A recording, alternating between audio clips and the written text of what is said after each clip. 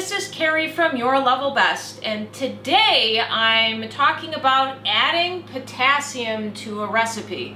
And you can hear her out behind me, just so you know, if you hear a lawnmower out behind me, that's actually Tony mowing the lawn today.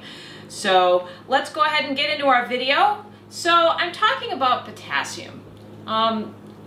Here's something that maybe you haven't thought of before. Have you ever felt really bloated during the day, really bloated, and you're like, oh my gosh, you know, I need to drink more water? And that's what they usually tell you, is to drink a whole bunch of water and then it will get rid of the uncomfortable bloating. Well, bloating usually happens because of salt, and the thought is if you drink more water, you'll actually get rid of all that excess sodium. And have you ever found that it doesn't always work?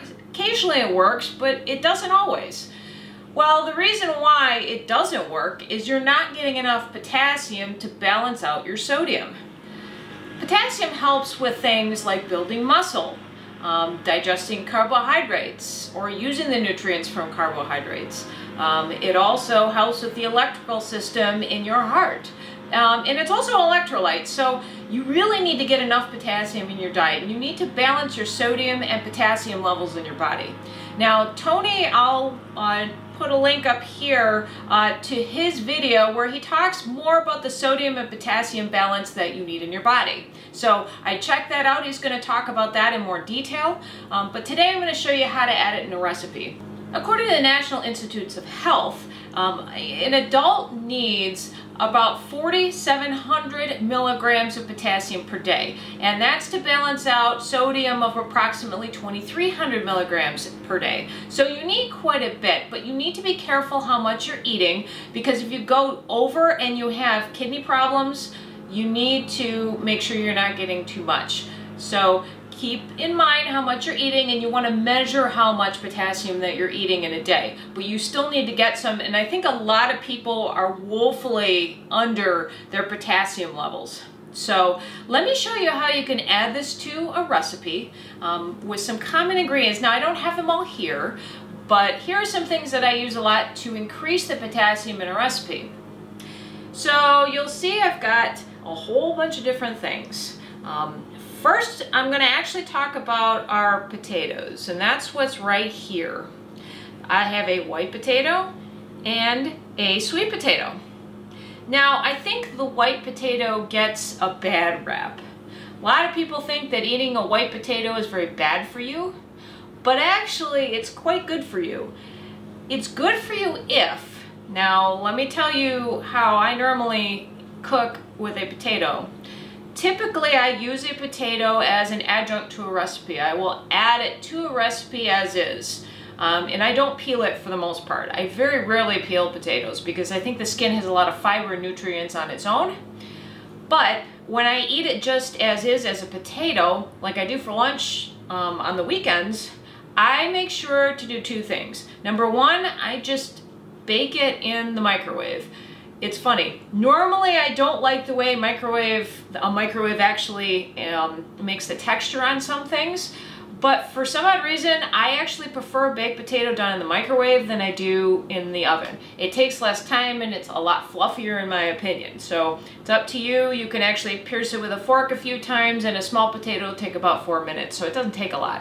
So that's how I can do a quick lunch with it. But also, you want to weigh your potatoes. You want to make sure that if you're going to eat a potato as is, you're going to weigh it. And I have a scale right here that I use to weigh my food. And a lot of people think, oh, I don't need to weigh, I'll just estimate. But when you estimate, you're actually not getting the calories quite correct. And a potato, a white potato, actually is, for 110 calories, is only 148 grams. It's about 3 ounces. It's not a whole heck of a lot. It's actually quite small, and the potato I have here in front of me is actually more than that. So you can't eat a big honking potato and expect to keep your calories down. So make sure that when you're eating potatoes, it's an adjunct to something, it's an ingredient in a recipe, or if you're gonna eat it as I do for lunch every day, you want to make sure that it's smaller. It's 148 grams or around there. I usually go a little bit higher. That's not a problem because it does fit in within my calories, but just make sure you're measuring. Sweet potatoes, again, I talked about these in my vitamin A, adding vitamin A to a recipe.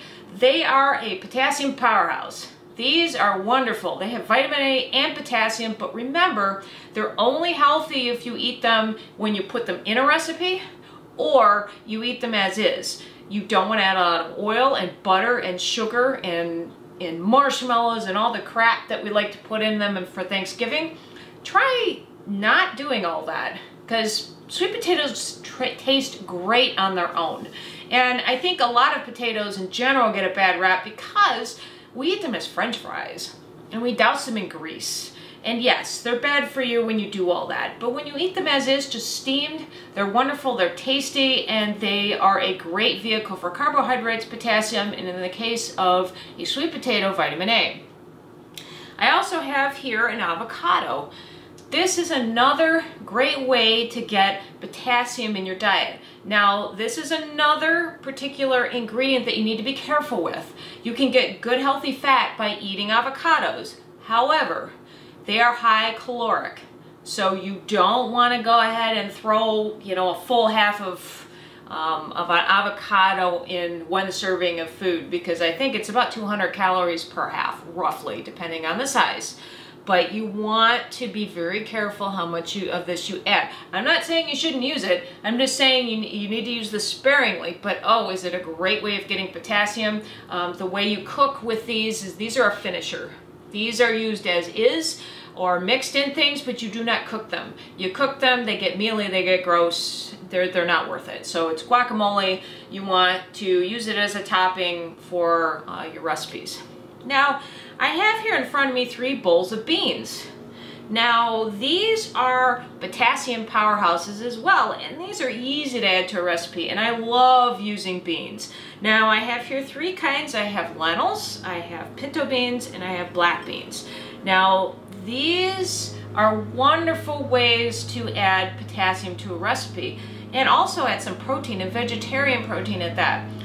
These also have carbohydrates. A lot of people don't realize that if you're doing a low-carb diet, I don't recommend that you do that, but if you're doing a low-carb diet, beans actually have quite a bit of carbohydrates in them. I know when Tony wants to have a lot of carbohydrates in his meal, I know he's trying to get his balance with his macros. If he wants a lot more carbohydrates, beans are the way to do it, and lentils especially. When I make There's a dish that I make called Tunisian lentil stew. It's got 60 grams of carbs, and that's because of the lentils. So you'll get your carbs, but you'll also get vegetarian protein, and you'll also build out your dish. I use beans a lot when the meat protein that I'm using, meat protein a lot of times has a lot of a lot of calories in it, and sometimes the beans are much lower calorie, and if I still need to add some protein to the dish, I'll use the beans as well. So it adds potassium and it adds protein.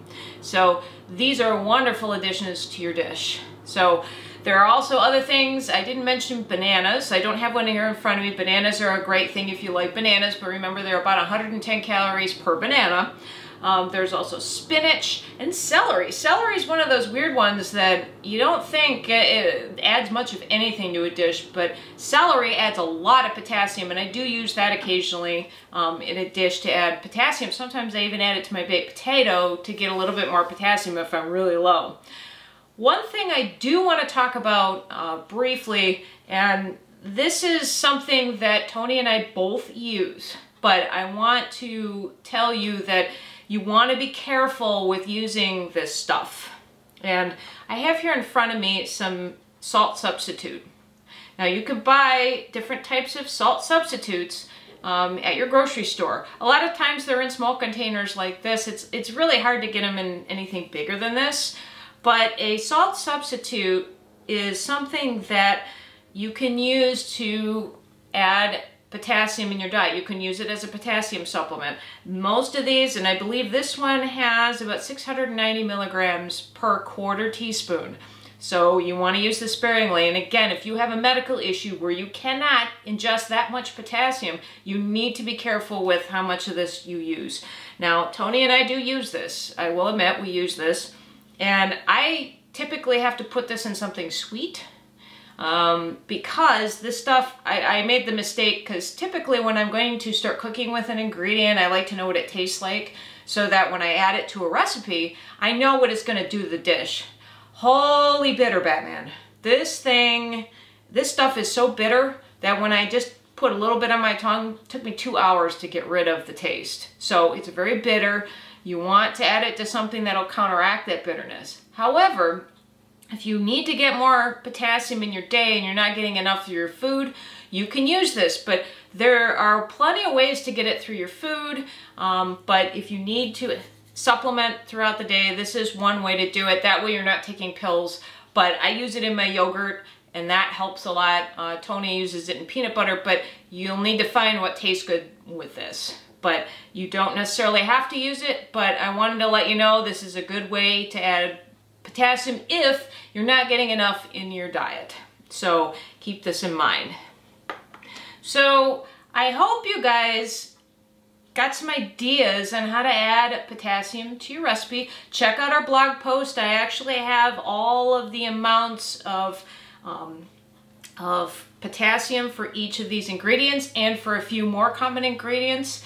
And I also have a link down below to Tony's post that has the sodium and potassium ratios and talks about balance. And I also have his video linked on this screen. So take a look at how you can actually add more potassium to your dishes. How do you do it? So leave a comment below, let us know. Please subscribe to our channel and check out some of our other videos. We've got lots of other videos that talk about different things you can add to your recipe to make sure it's more nutritionally sound. So check out some of those videos as well. We have a full playlist on healthy eating, so check those out. And also check out our blog at yourlevelbest.net. I'm Carrie, and we'll see you next time.